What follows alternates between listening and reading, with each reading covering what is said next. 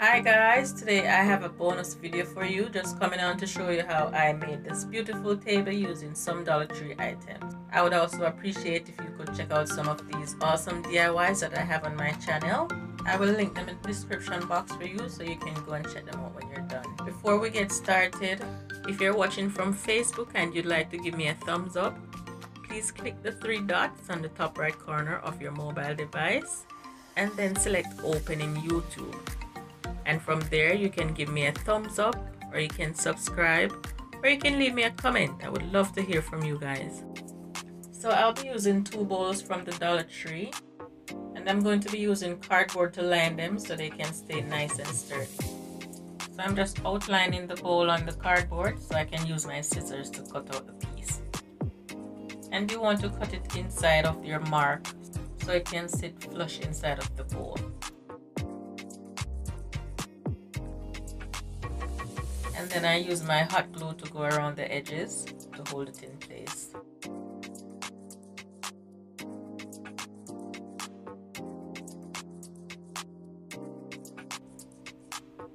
And as you can see here, I'm leaving space for the lip. And I'm using my sharp blade to cut out the piece.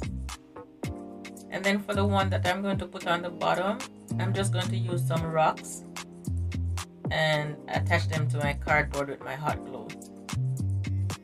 And this will help the table to be sturdy.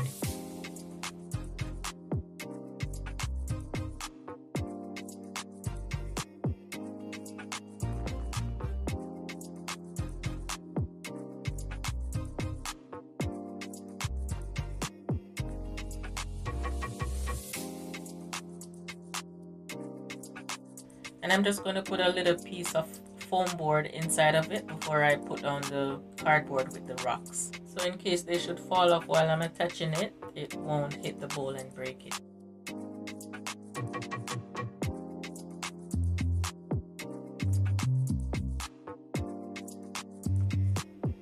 And then I'm just going to hold it in with my hot glue. And I didn't show you the PVC previously. I'm going to be using a 4-inch PVC, and I'll spray paint it with my RustOleum chrome spray paint, and I gave it about 2 light coats. And then I just place it on top of my bowl and make sure that it's centered.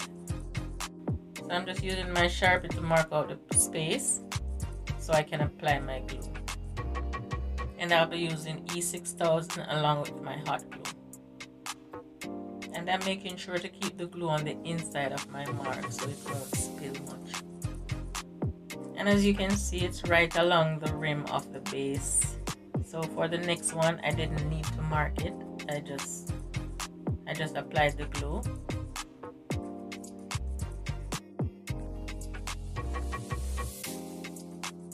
And while you're watching, I'll really appreciate a thumbs up.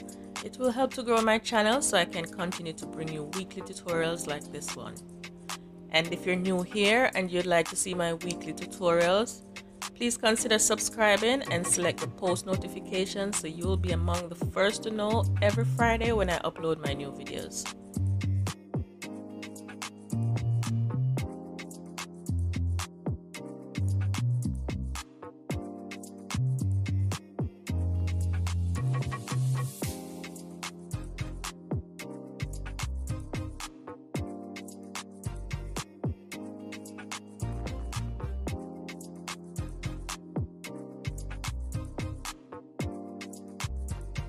For the top, I'm going to be using a mirror that I got from Michael's.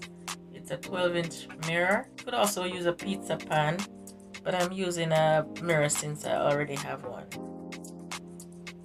And I just use my E6000 and my hot glue and put it in place.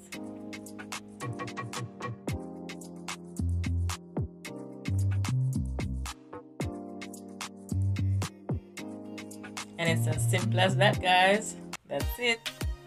Thank you very much for watching, and please subscribe if you didn't subscribe as yet, and please turn your bell notifications on so you can get notified every Friday when I upload my new videos. Please click on the screen to continue watching more of my videos.